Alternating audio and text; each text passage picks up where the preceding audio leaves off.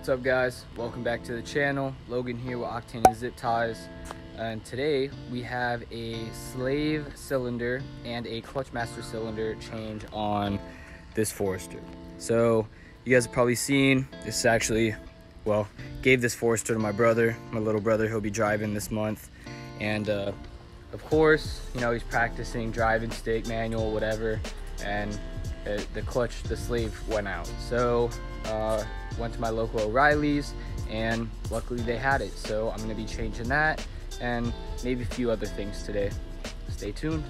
All right, so on a 2002 Subaru Forester, or any model that is SF5, I believe 99 to maybe 2004, 2005, inside the engine bay, you've got your slave cylinder right here.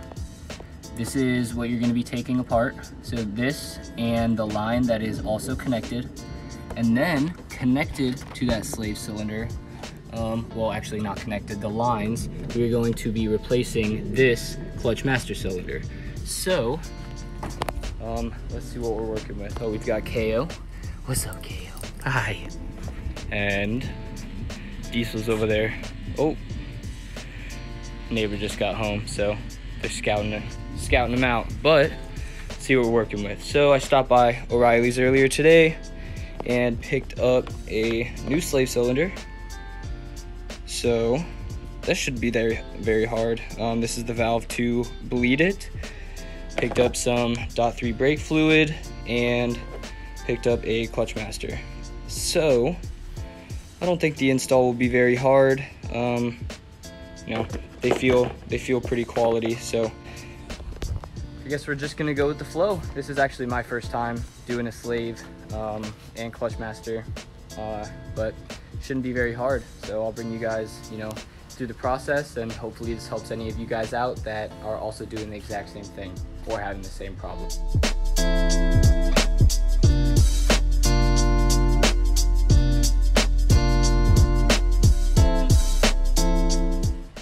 It's a bit hot out, but it's a quick time lapse taking that apart. Now I'm gonna show you guys exactly what I did. So on these Subarus, you should have one bolt here for the airbox, a clamp that was super easy to take off, and one more bolt. After that, you will just basically pop it out of this and it opens up all of this space. So if you want to just throw a t-shirt in here or something to, you know, just ensure that nothing else gets in. It allows a lot of accessibility for the slave and basically frees you up room. So now we take it apart. The slave is a 14 and so is the line attached to it. I have not looked at the clutch master yet, but yeah, just 14s, those two come apart, and I'm not sure if I'm gonna have to attach it from the, or detach it from the fork in the transmission, but we'll look into that. Wow, look who decided to pull up. She got going on. Haha. Clean, bro. R6, dog. Started raining on the way here? What up, G? You know Sabian. Chill out. Chill out. Oh, slobber.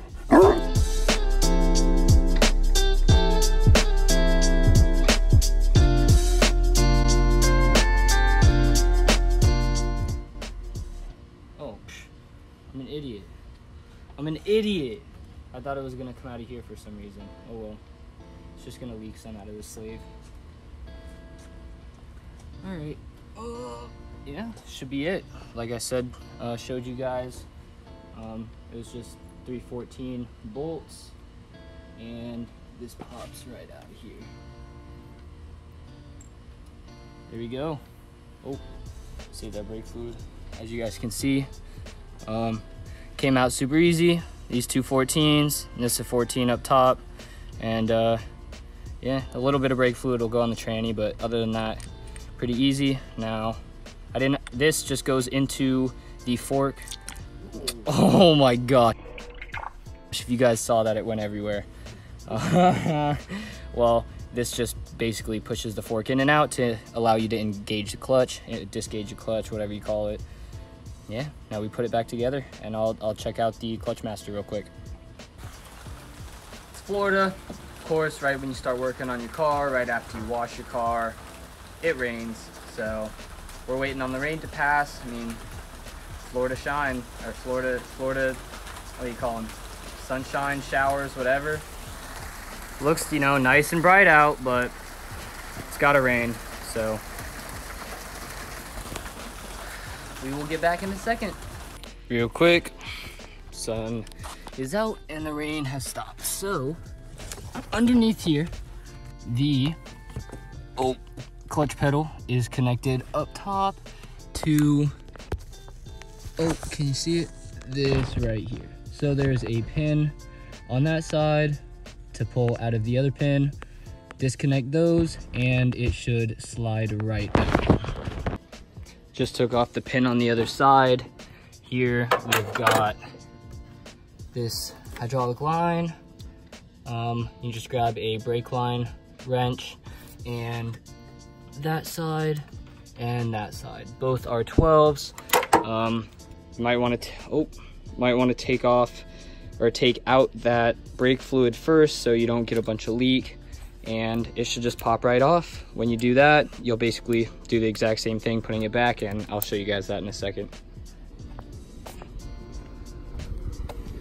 Look at this, more distractions. They always gotta come by and distract me from what I'm doing, dog. Oh, those that got fraud. Dang.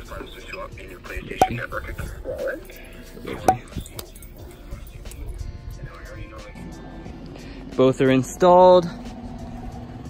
Put the sleeve, tighten these two 14s, tighten that, and then these were the two bolts I believe I showed you guys already, and the hydraulic line.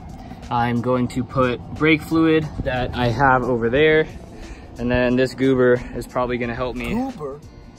My goofy goober? He's probably gonna help me just bleed the clutch real quick. I'll make sure there's full flow, or full, whatever you call it. So I, you know, push it down, push it up and stuff. Make sure there's full travel. And then, yeah, we'll take it around real quick. Just make sure the clutch feels good. And it's a pretty simple install. Just put the airbox back on, make sure it's bled, and that's it. All right, so I put everything back together. I was filling it up. I tried bleeding it and it would not bleed correctly. And Rosa noticed that a line, the hydraulic line with the metal eyelet that goes to the slave, this right here, is actually leaking from the bottom. So I think that was our initial problem in the first place. I wanted to replace these anyways. The car, even though it's a 2002, oh, I'm close. It actually just hit 110,000. So I wanted to replace that. It's gonna be my little brother's. I'm going up to Florida State anyways. Back to school. And, but yeah, so one store has it. It's kind of deep, but I don't know. Looks like it's gonna rain anyways. We're gonna make the trip out. The boys real quick, hit Goldenrod. O'Reilly's, they said they had it. They're expecting us, so we are on our way. Gonna change that out real quick. I'll show you guys how to do that, and then bleed it, and it should be set from there. Welcome back, guys. We just went to Goldenrod, like a 20-25 minute drive. They had the part, we picked it up, and let's see if you guys can see out. It is, well, you can't really see, but it got pretty bad on the way back. So we came to Trevor's on the way home, and right now we're just booling. Rosie's eating some goldfish, playing some Xbox. I'm actually eating little bites. Little bites?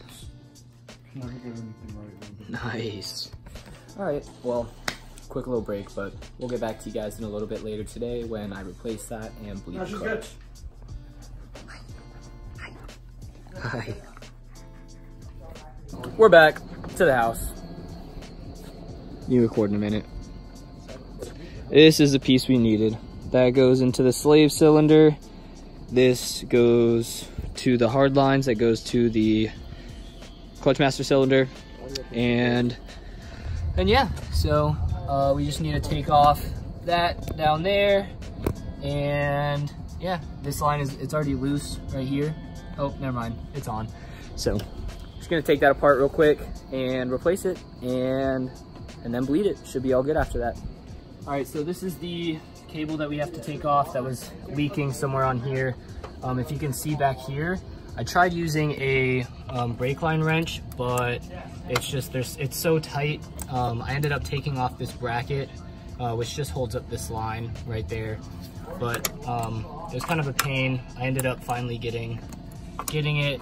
It's just little turns, you know, until you can get it off with your hand. Yeah, it's still tight. So if you end up having to replace that, it's a pain to get to. I just take off that bracket, but other than that, I believe I just take that off, it unscrews, I'll be able to screw in the new one, and then just attach it back to the Slave, lead it from there. All right, we're finished. On this side that I showed you guys earlier, the little hydraulic line, the brake or the clutch master line that goes to the black one, there's a little clip to get it off. The little clip that I just used some big needle nose pliers, pried that off, attached everything. Make sure you have a washer on the top and the bottom. Other than that, bled it real quick. Trevor and Rosa just held the clutch, opened it, let all the air out, and now it's stiff. So put the air box back on. Air box is just this bolt, you just pull that apart right here. You just pull that apart, and then there's this clamp, and then it's just a few vacuum or a few air, whatever lines these are. You can just, you know, grab that and open them up. But I'm gonna take it for a quick drive real quick, make sure the clutch doesn't have any air pockets in it while driving. And other than that, that concludes the Slave and Clutch Master Cylinder install. Super easy, guys. Honestly, as long as you have the parts, it takes about maybe an hour or so. You know, if you don't watch all the video, you know, it'll take you longer, of course. But yeah, thanks for watching, guys. If you haven't already, like, comment, hit that subscribe button. A lot of content on the way for you guys. Appreciate